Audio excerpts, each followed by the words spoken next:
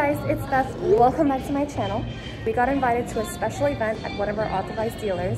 I actually have no idea what's going to be there, and I'm super excited to see what there is. So stay tuned if you want to see some nice goodies. And I mean, look at this mall. It is so beautiful right now for the holidays, and I can't wait.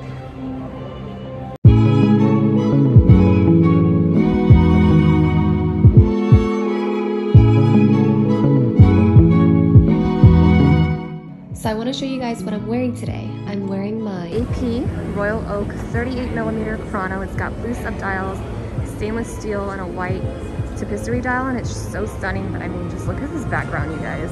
This escalator is kind of insane. It's so merry here in the city.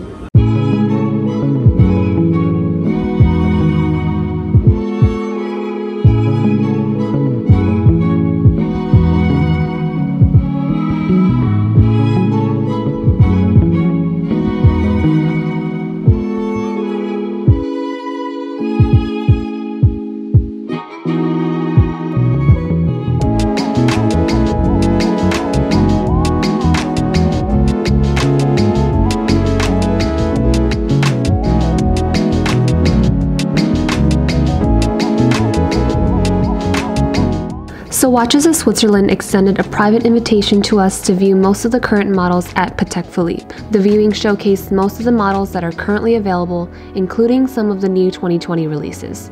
The Nautilus and Aquanaut, however, weren't included in this event.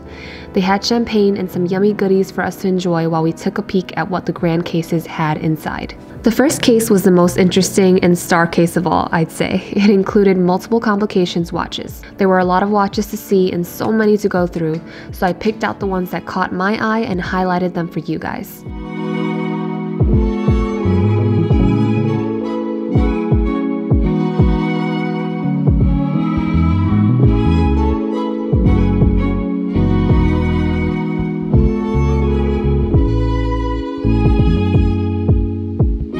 First up is the 5172G. This is one of the first few that jumped out at me. I think the white gold combination with the blue dial and blue strap is so elegantly done. The blue nubuck strap is truly my favorite of all the watches I saw.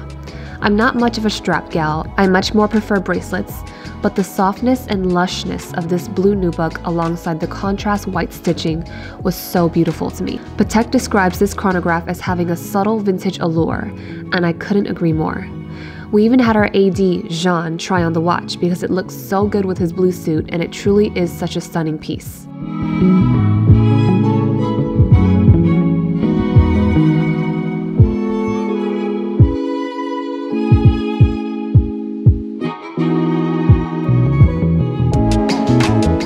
Next up to catch my eye is of course another blue watch, but this one's special. This is the 7234G, the ladies Calatrava Pilot. It's a new 2020 release and it's stunning. This one called out to me because I actually own the 7234R, the same watch but in a brown dial with rose gold. This new release is a great addition to round out the ladies pilots to match the men's pilots with the 5524G and R. Speaking of which, coming right up is the men's pilot watches, the 5524G and 5524R, which measure bigger at 42mm. You can really see the tonal difference in terms of dial color and finishes.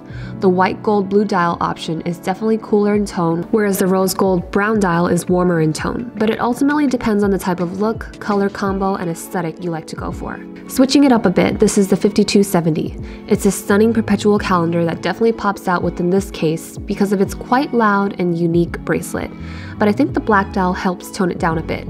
The gold bracelet, which Patek calls the Goutte bracelet, gorgeously blends with the case.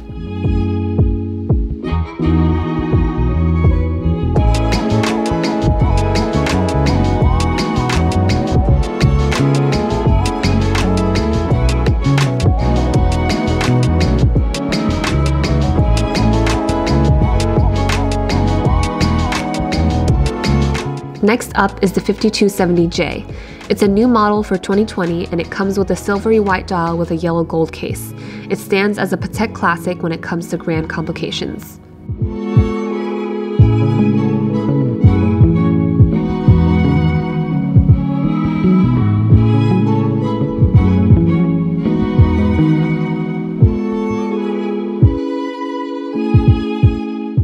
This is the 5930G. It's Patek's first watch that's both a world time and chronograph in one.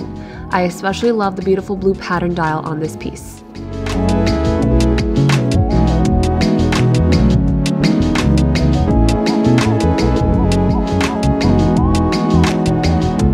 Next up is the second watch case. The first one that immediately grabbed my eye on this row was the 5212A. It's got a stunningly clean look with the 40mm case and tan leather strap. This watch tells you the week number, day, and date, and the dial's unique for its letters and numbers that look like they've been imperfectly handwritten.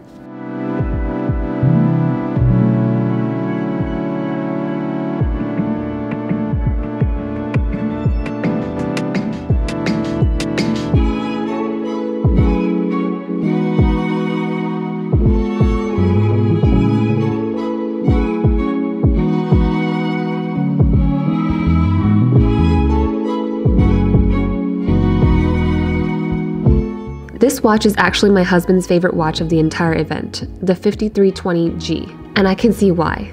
It's a beautifully classic piece with just enough modern. The lacquer cream dial is everything, and the numbers are brilliantly raised.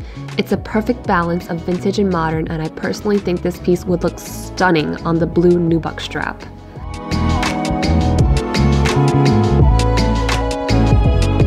Finally, we have the last case with the pieces marketed as ladies' watches. But you guys know on my channel that there's no such thing as a ladies' or man's watch. It's just whatever piece you like to wear and what makes your heart sing. These were definitely dressier watches with much more bling and diamonds. I found the 7300 pretty. It's a 36mm rose gold piece. There's the option with diamonds just around the bezel,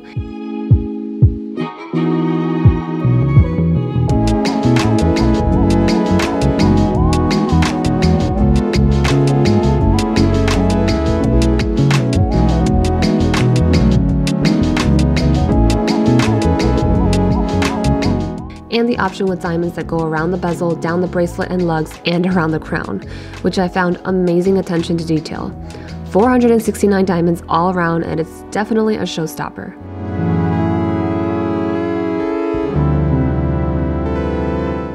That's all. Thank you guys so much for watching. Let me know down in the comments which watch was your favorite and which you'd pick for yourself. Give the video a cute thumbs up if you liked coming along with me, and follow me on my Insta for all updates. Hit that subscribe button if you want to see more fun videos, and I'll definitely see you guys soon.